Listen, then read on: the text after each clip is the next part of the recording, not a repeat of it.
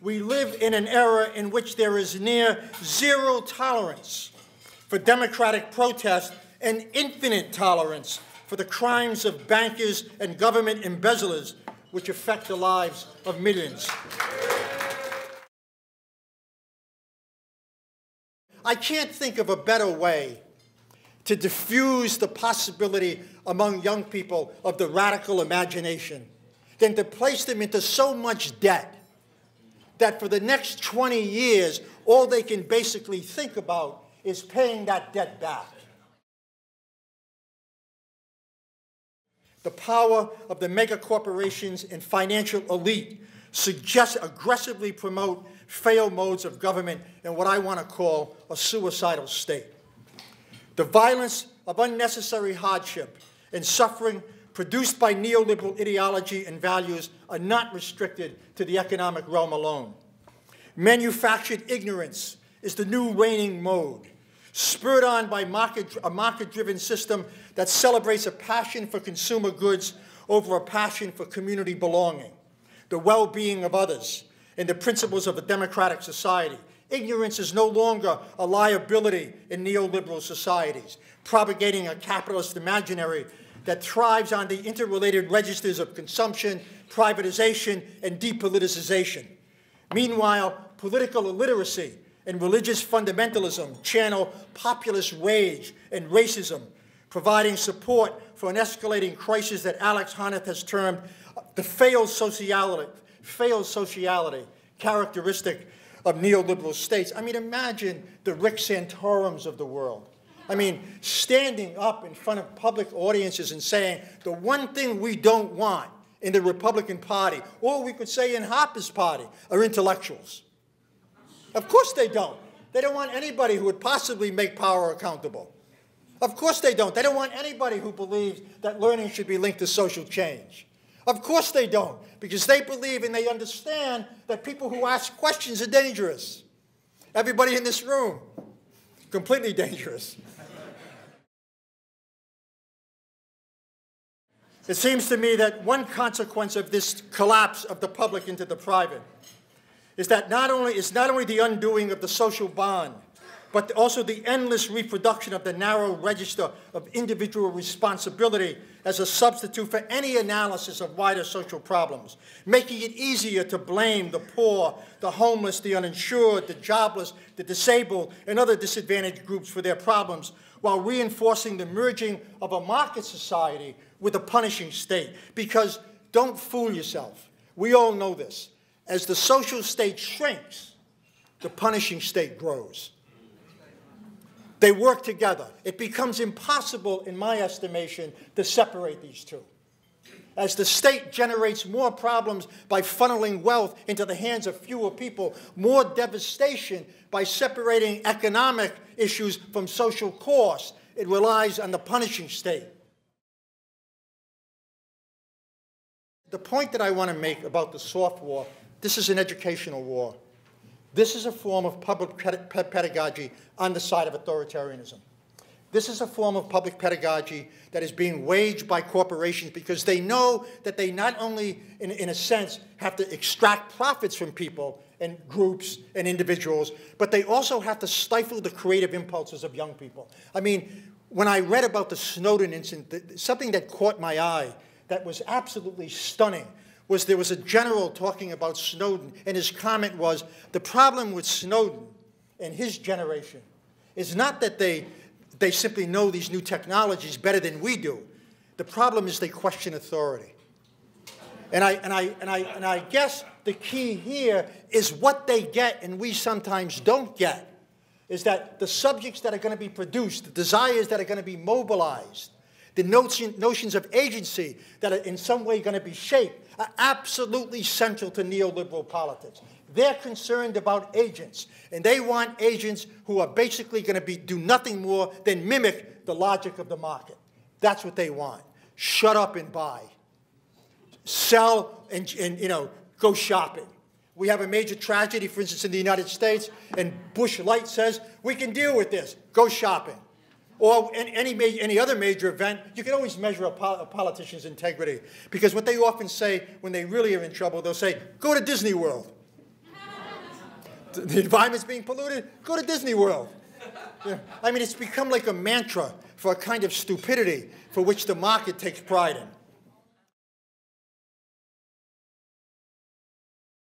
In Canada, 1 child in 6 lives in poverty. But for Aboriginal and immigrant children, the figures rise to 40% and 50% respectively.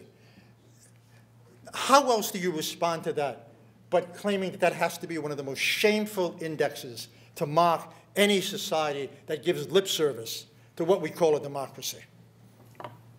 By all accounts, the rate of incarceration for Aboriginal youth, already 8 times higher than that for non-Aboriginal youth, will skyrocket as a result of the Harper government's so-called Safe Streets and Community Act, which emulates the failed policies of the U.S. system, among other things, strengthening requirements to detain and sentence more youth to custody in juvenile detention centers. Surely, one thing the ongoing inquest into the tragic suicide of 19-year-old Ashley Smith, who spent 5 years of her life in and out of detention facilities, tells us is that incarceration for young people can be equivalent to a death sentence.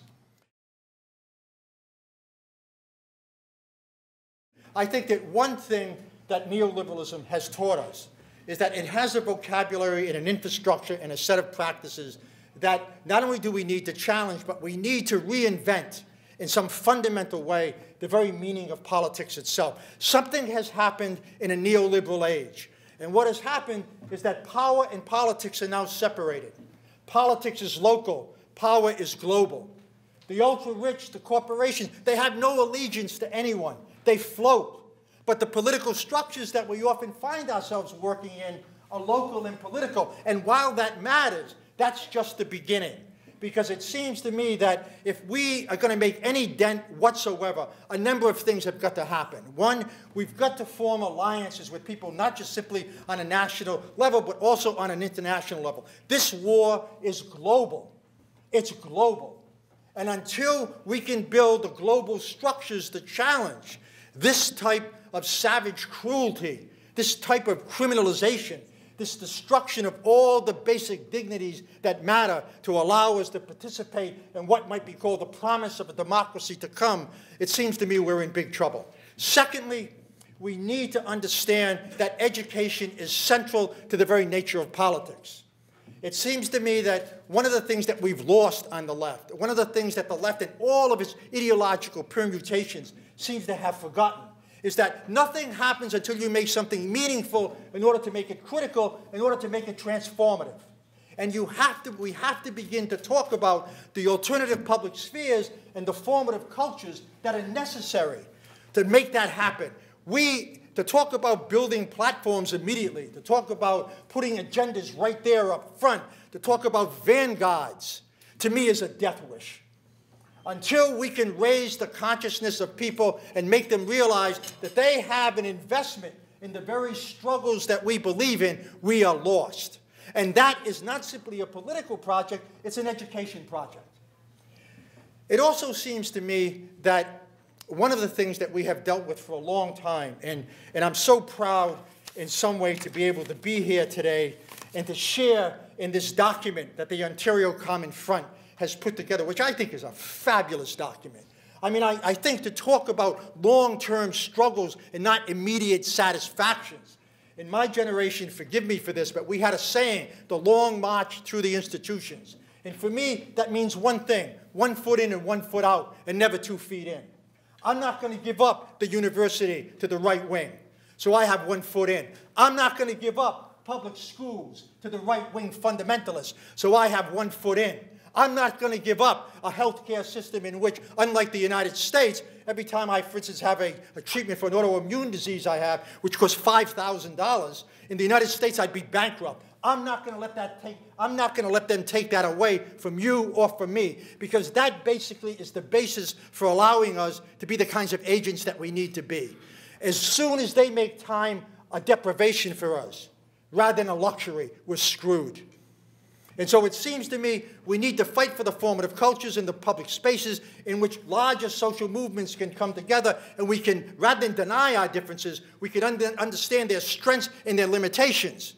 in terms of larger social issues that look at the totality of society, because I'm not just interested in getting rid of racism. I'm interested in getting rid of an authoritarian state as well. I'm not interested in just getting rid